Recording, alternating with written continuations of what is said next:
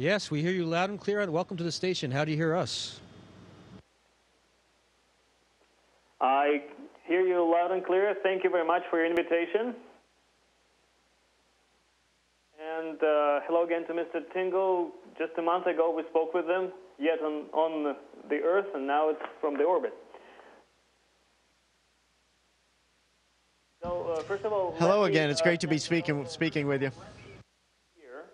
And my first question is about the holiday itself. How actually did the crew celebrate the New Year and Christmas? Because I know that you are tied to a particular Greenwich time, but someone mentioned that you did it many times on the orbit.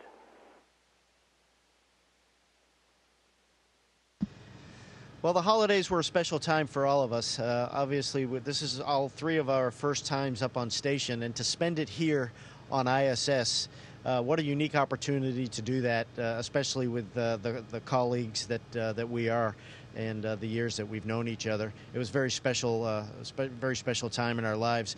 We did spend it by talking with our families a little bit on some video conferencing and with phone calls.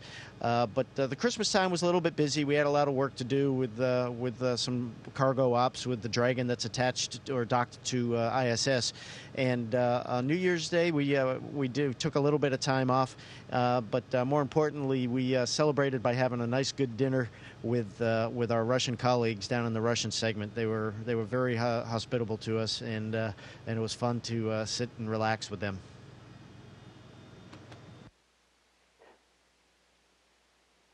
Speaking of a good dinner, did actually Mission Control allow you a sip of champagne there?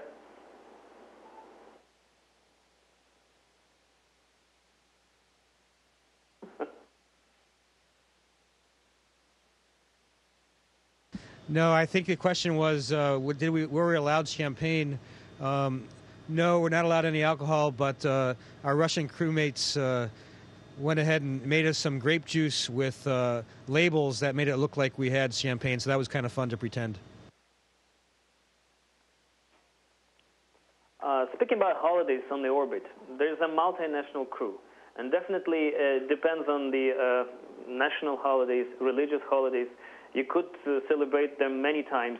Do you usually do it all together, or there's like separate groups that celebrate in their corners?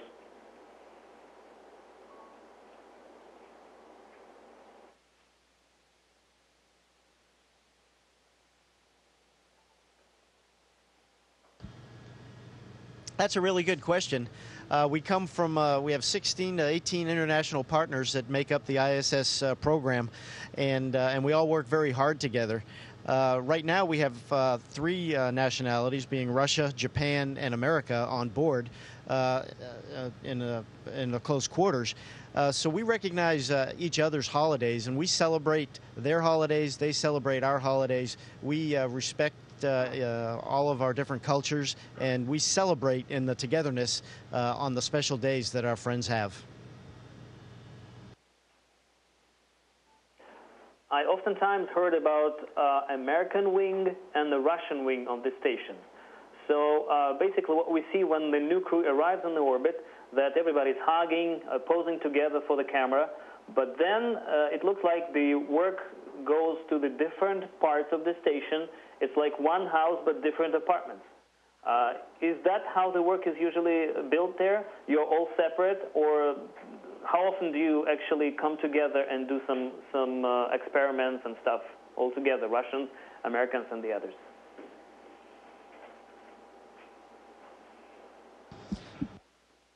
So it is definitely one crew, but our work is controlled by, on the U.S. segment, that means Japan, the United States right now. We have our plan put together largely by Mission Control Center in Houston, leading other nations, and then the Russian crew members, their day is controlled largely separately. So yes, most of our day we're not interacting. We certainly come together for special dinners, and we have a movie night together. And sometimes, for example, especially when we only had 3 crew members on the station, we were shorthanded for some work, and we asked the Russians to help, and they came in and joined up when it was really crucial to make that happen. But you're right. Most of our day is largely spent separately. You mentioned the movie nights. In what languages are those movies, and what kind of movies can you mention?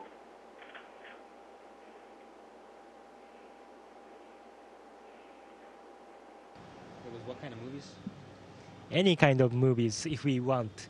We can ask the ground flight controllers to uplink the movies. So we are picking up one person at a time, and that person select the movie, and we ask that movie for the ground to uplink to watching on board the station. So what was the last one? Probably Last Jedi, or sort of?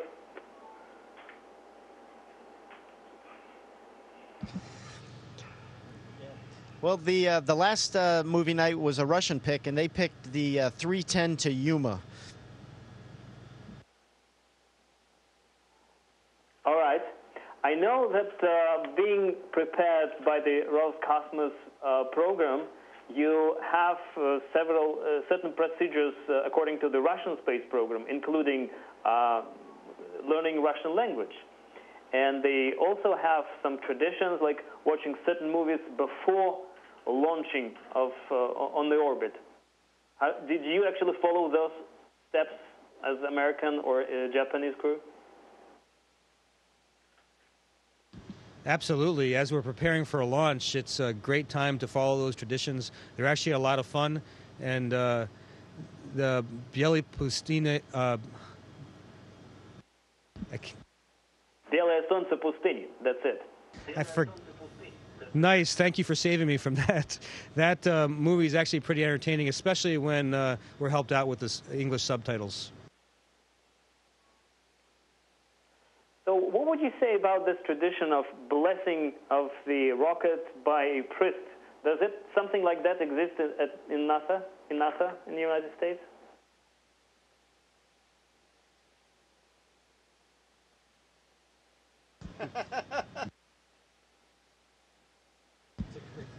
That's a really good question. None of us have gone through a launch in the United States, so we're not really sure. I'm going to look into that, and hopefully the next time we talk, I'll have a good answer for you.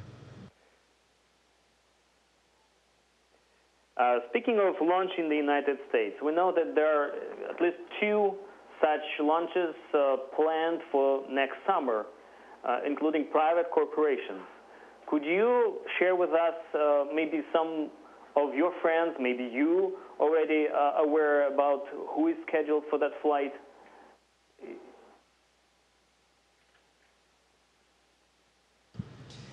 Those decisions have not been made yet. We have a select crew at NASA and that are working the programs, but the final decisions have not been made. And as soon as they are, I'm sure they'll be published.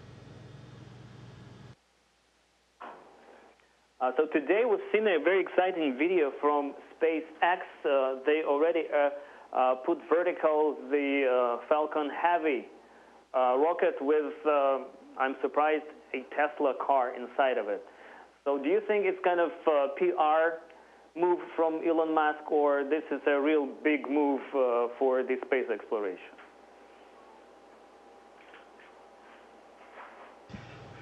Well, launching a car into space, I don't think really has a whole lot of utility other than to show that you can do it.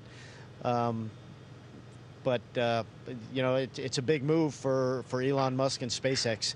So God bless him. I wish him the best luck in the world. Right before the new year, President Trump announced the new goals for NASA in space, and someone noticed that instead of direct Mars exploration, he shifted the attention to returning to Moon. Do you think this is a wise step, or maybe how could it actually get us closer to the other planets?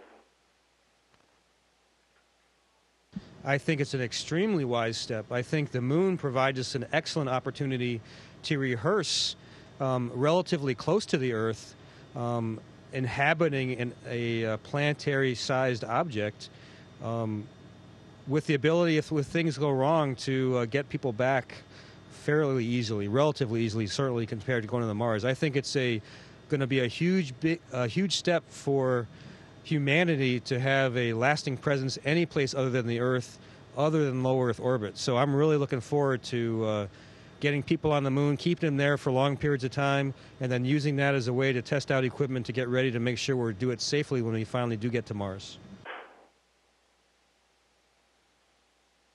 And the other news about Moon, which went virtually unnoticed, that was the big Congress in Australia when there was announced that United States and Russia are going to build together a space station on the Moon orbit to further advance to Mars. Could you further comment on this?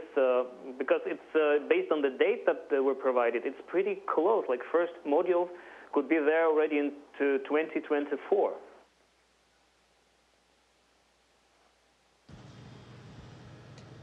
Going back to the moon is a bigger project than a lot of people think.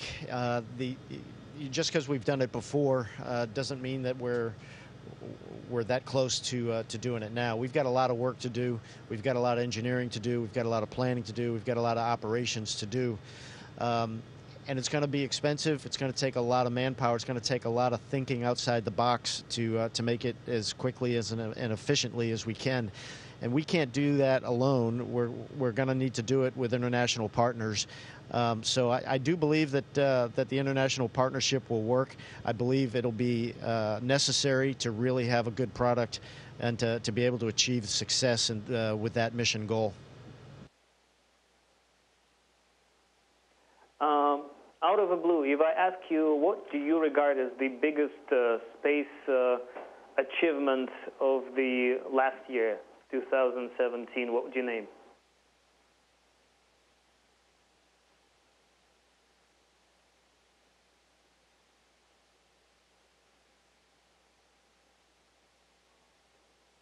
I think sending Norishige Kanai and Scott Tingle to the space station was the biggest achievement, and it's a wonderful thing having these guys up here. That's a huge burst of energy, and we're really having a great time getting a lot of stuff done since they've arrived. That's wonderful, gentlemen. My final question, probably this is yet the New Year mood, especially in Russia when they have all vacation for next week until the Orthodox Christmas. Would you wish something for our audience, and probably in Russian, if you wish?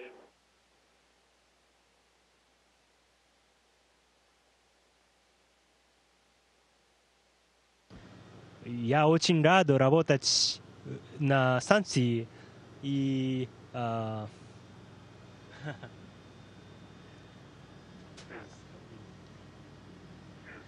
И с Новым годом!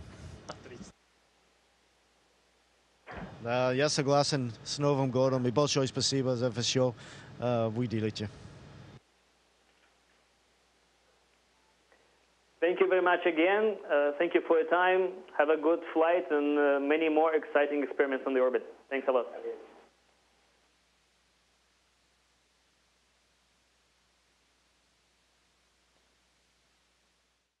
Station, this is Houston ACR. That concludes the event.